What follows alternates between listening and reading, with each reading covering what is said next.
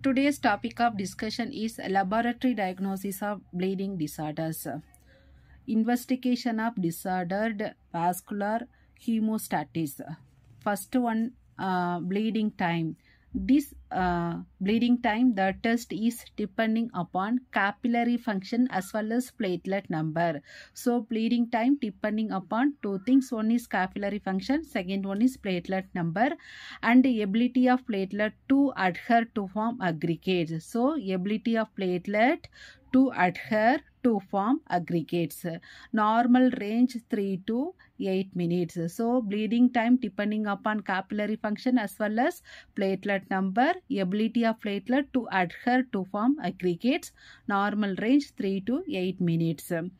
Then prolonged time, bleeding time is prolonged in thrombocytopenia, disorder of platelet function, von Willebrand's disease, then vascular abnormalities.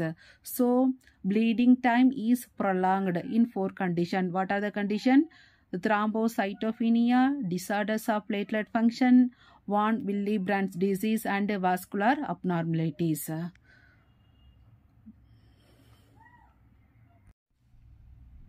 Hess capillary resistant test. Second one is Hess capillary resistant test.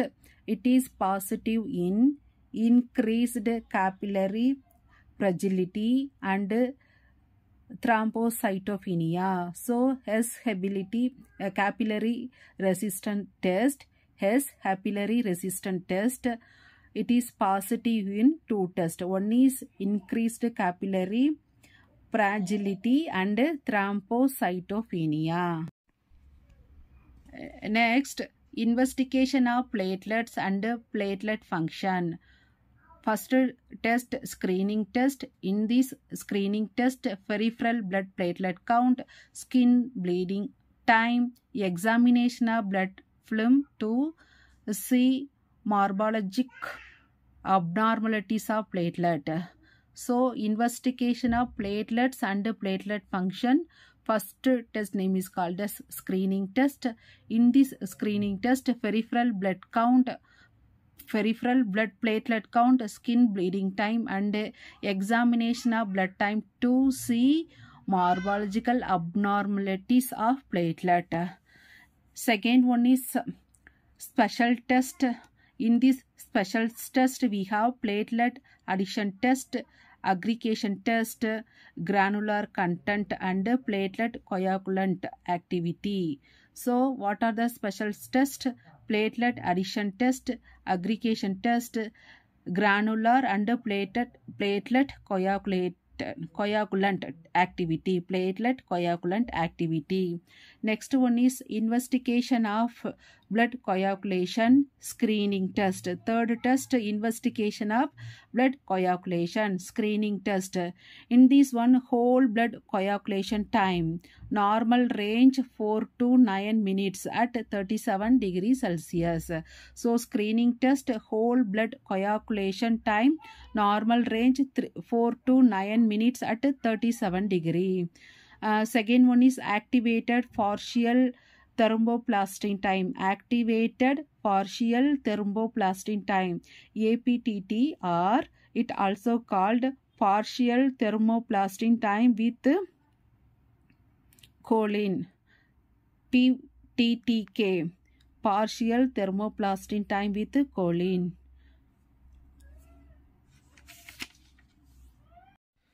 It is used to measure the intrinsic factor 8, 9, 11, 12 as well as factor common to both intrinsic and extrinsic factor 5, 10, prothrombin and fibrinogens. So this test used to measure intrinsic as well as extrinsic factors. Intrinsic factor 8, 9, 11 and 12.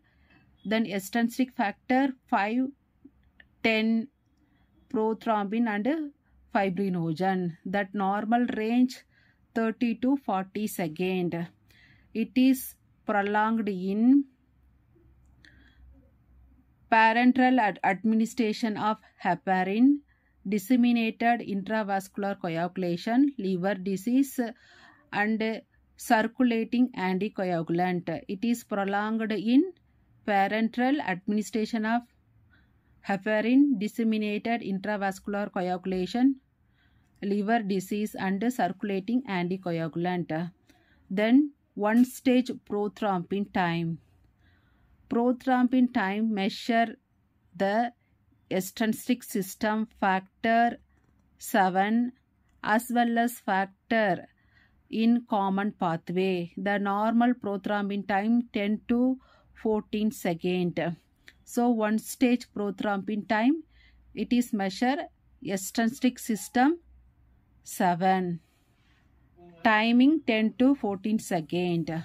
Next one is it is prolonged in the one stage prothrombin time prolonged in administration of oral anticoagulant drugs, liver disease, especially obstructive liver disease, vitamin K deficiency, and disseminated intravascular coagulation.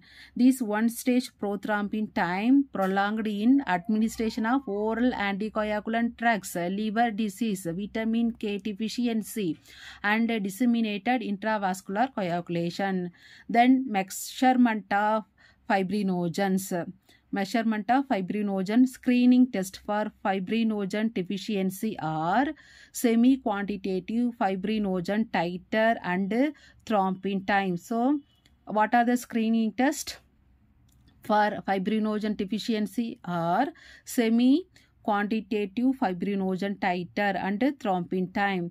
The normal value of thrombin time is under 20 seconds, while fibrinogen titer in plasma duration up to 32 is the normal. So, that thrombin time under 20 seconds and fibrinogen titer in plasma 32 is normal. These tests are raised in two conditions. One is hypofibrinogenemia, then a raised concentration of FDP. So, two conditions this test raised. One is hypofibrinogenemia and raised concentration of FDP. Next, special test, coagulation factor assay and quantitative assay. Special test for measurement of fibrinogen, coagulation factor assay and quantitative assay. Next, investigation of fibrinolytic system. Fibrinolytic system. Investigation of fibrinolytic system. Estimation of fibrinogen, fibrin degradation product in the serum, ethanol gelatin test, then whole blood lysis time, euglobin or whole blood lysis time. So, investigation of fibrinolytic system, estimation of fibrinogen, fibrin degradation product, ethanol gelatin time, then euglobin or whole blood lysis time. So, in this video, we discussed the laboratory diagnosis of bleeding disorder. The first one is bleeding time, normal range 3 to 8 minutes. Then what are the bleeding time is prolonged in thrombocytopenia, disorder of platelet function, then von Willebrand disease, then vascular deformities. Then Hess capillary resistance test, investigation, screening test, special test, investigation of blood coagulation. In this one screening test, activated partial thromboplastin time in choline. Then intrinsic factor and extrinsic factor, normal range 30 to 40 seconds. Then one stage prothrombin time.